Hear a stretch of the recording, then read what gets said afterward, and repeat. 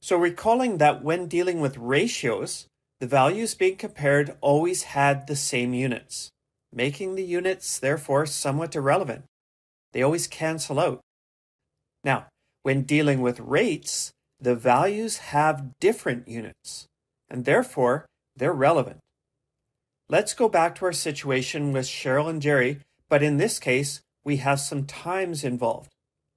If Cheryl ran 4 kilometers in 2 hours, we could discuss the fraction 4 kilometers over 2 hours, and we see that these values have different units. Therefore, this is not a ratio. We would call it a rate. At what rate are they running? Well, we can look at the units. The rate here has units of kilometers per hour, just like the speedometer in your car. Let's compare the running rate, or the speed, of Cheryl as compared to Jerry.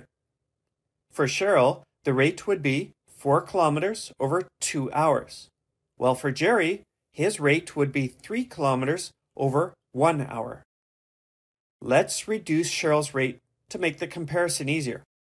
Dividing the top and bottom by 2 kilometers over 1 hour.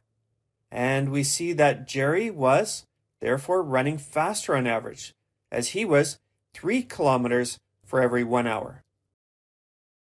Now, comparisons aren't always quite so easy to do, that is, just reducing them down like that. For example, if Jacob, a third runner, ran 5 kilometers in 2 hours, his rate is 5 over 2 kilometers per hour. To compare, we could just divide the two numbers. 5 divided by 2 is, you can use your calculator if you need to, 2.5 kilometers per hour. Jacob has a smaller rate than Jerry. He's not going as quickly. Dividing like this to get a unit rate is a great trick for comparing rates. Just always remember to keep the units when you do the division.